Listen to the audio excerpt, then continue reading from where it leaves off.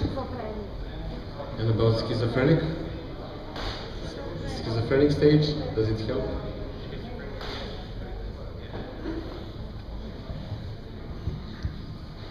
Hi gentlemen, I'd like to ask you, does oil have some benefits for the human mind, like depression and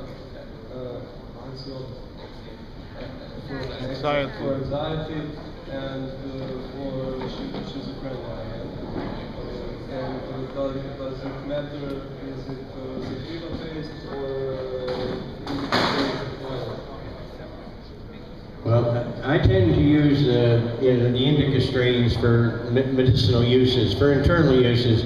The sativas scare me because they are some of the strong sativa strains.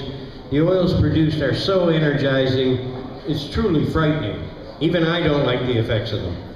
You know, the strong indicas, they're sedative, they make people sleep. And what I find with depression, most times people that have depression is because they have a medical problem that they're suffering with, which makes you depressed. And once the medical problem is resolved with the use of the oil, the depression just fades away. And it seems to level your life out. I mean, we're now having wonderful results with schizophrenics also. One thing we found out about the use of this oil is when you ingest it, your melatonin levels go up thousands of times. Now, melatonin is produced from the pineal gland, the third eye. And when your pineal gland becomes compromised or calcified, your pineal gland determines our perception of reality. And if your pineal gland is not healthy, there's a very good chance you could become a schizophrenic. So what we've seen with the old studies always used to say schizophrenics should never go near cannabis or marijuana.